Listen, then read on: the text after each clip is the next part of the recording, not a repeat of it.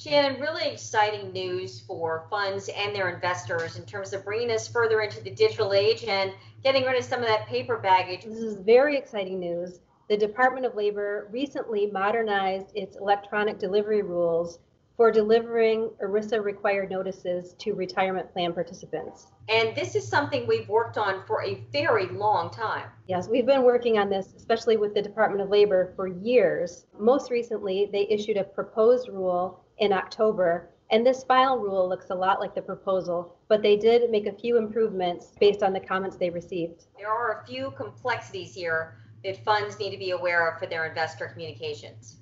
Yes, the primary concern we have relates to prior guidance that DOL had issued, which provides a very flexible way for them to post quarterly benefit statements on the website. Now, in the new safe harbor that DOL issued, they announced that they're doing away with that guidance, which is a concern to a lot of plans because they've been relying on it for 14 years. But DOL did give a transition period of 18 months. Shannon, for true paper lovers, and there are a few of them out there, not many, they certainly can still get the material that way if they wish. Yes, there are very important protections as part of this rule.